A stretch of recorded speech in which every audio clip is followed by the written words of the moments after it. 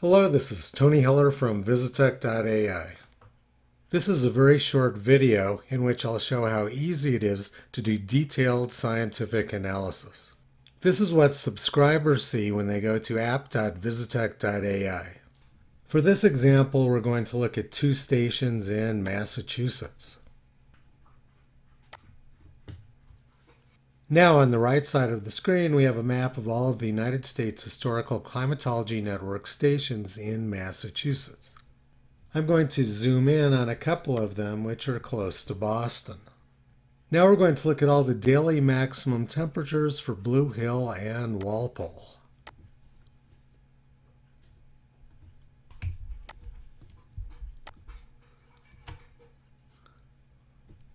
The temperature records for Blue Hill are brown and the temperature records for Walpole are red. You can see that the thermometer record for Blue Hill is much longer, going back to the 1890s, whereas the one at Walpole only began around 1970. I'm just going to zoom in on the common region of the two graphs. I'm going to hover over Blue Hill, and now we can see that the average daily maximum temperature there during this interval was 58.2 degrees. And at Walpole, the average daily maximum temperature there was warmer at 60.6 degrees.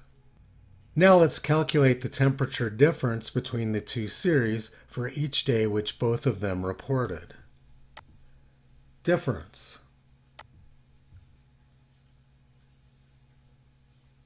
Now we have four series on the graph: Blue Hill, Walpole, Walpole minus Blue Hill, and Blue Hill minus Walpole. I don't want to see that one, so I'm just going to exit out. Let's take a closer look at Walpole minus Blue Hill. You can see that there's periods of time when the temperature difference between the two stations was much larger than it is at other times. Let's take a closer look at that by zooming in.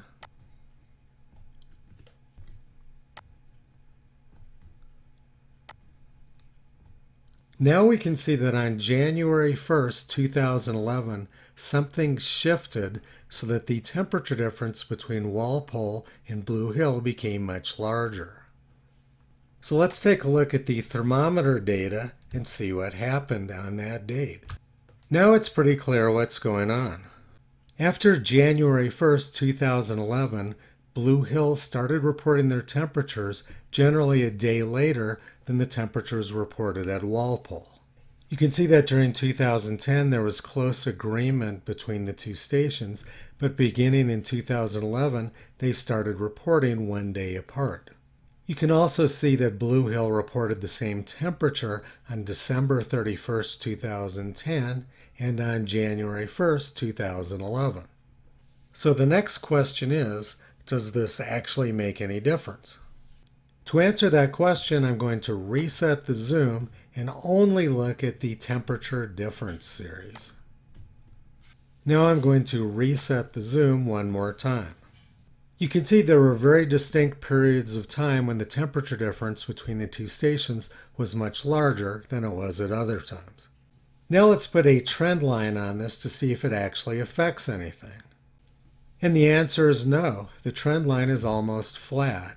So even though there's these variations in when the temperatures are taken, it doesn't seem to actually affect the temperature record in any meaningful way. That's all I want to cover in this video, but the key point I want to leave you with is that it only took us 4 minutes to do some very detailed scientific analysis.